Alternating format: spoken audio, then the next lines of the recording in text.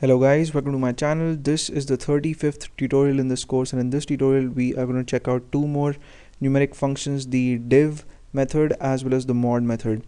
So the div method is used to perform integer division on numbers, and let me explain both the functions through examples. So I'll type in select, and then if suppose I want to see the quotient of the division of 5 by 2, so in that case I'll use the div function, and when I execute the query, you see that the result that I get is 2.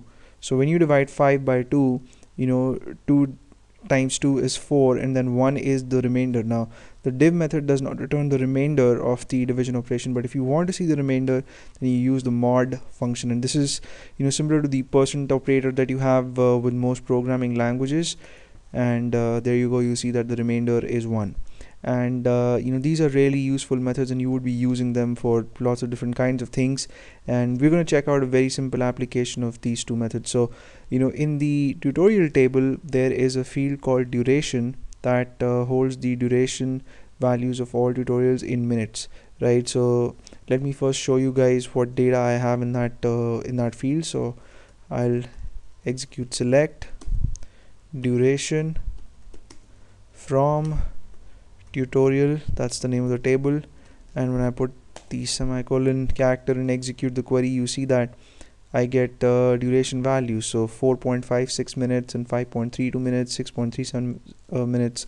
So 0.37 here does not mean that the duration of this particular tutorial is 6 minutes and 37 seconds. It means that it is 6 minutes and then 0.37 of a minute, right? So if you want to calculate the duration values in minutes and seconds separately, and if you want to display those values as in different columns, then we can use the div and the mod method. So what we're going to do is first type in select, and then let's also fetch the title of tutorials, titles of tutorials, and then I'll type in duration div 1. So what this is going to do is this is going to give us the minute values, right, or the whole number values, because we're dividing by 1, so we'll only get whole values. So for instance, for the first tutorial, the duration value is 4.56. so when you would divide it by 1 and just get the quotient,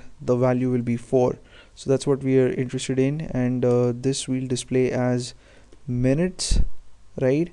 And then we also need seconds. So for that we'll use the mod method, but what we'll do first is we'll multiply duration by 60, and then we'll find the mod of it by 60, right?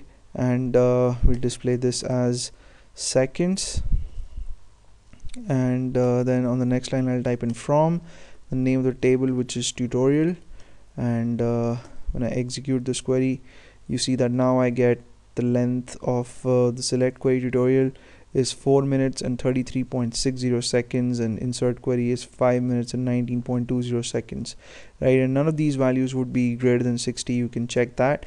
And if you want to make this even more neat, what you can do is you can use the round function here, and you can display these second values in rounded off to the nearest decimal point.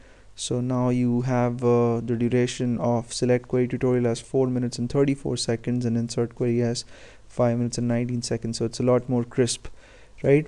So that's it about div and mod, and thank you so much for watching this tutorial. I'll see you in the next one, which we'll discuss something interesting and useful for sure, and you may subscribe to my channel if you haven't already, and I'll see you soon.